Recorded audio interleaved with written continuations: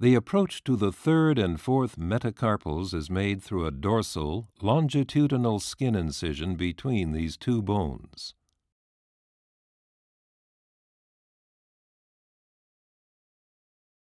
The incision runs longitudinally on the dorsal surface between the third and fourth metacarpals.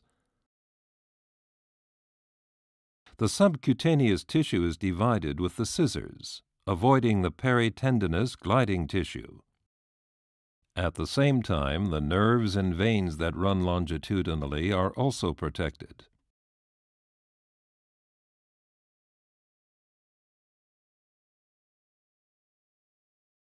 Here the extensor digitorum tendon of the middle finger is shown, and here the extensor tendon of the ring finger, consisting of several slips.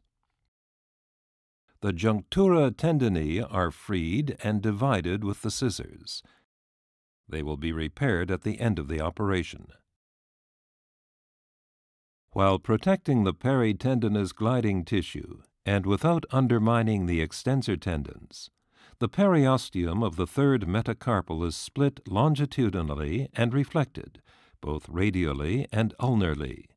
The origin of the interosseous muscles in the region of the fracture can now be carefully separated from the bone.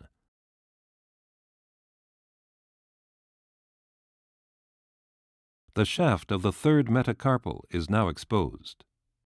The fourth metacarpal is exposed in the same way.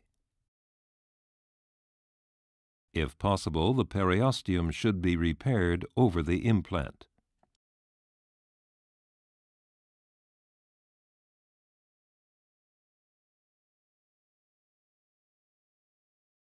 The two stumps of the junctura tendinae are also repaired.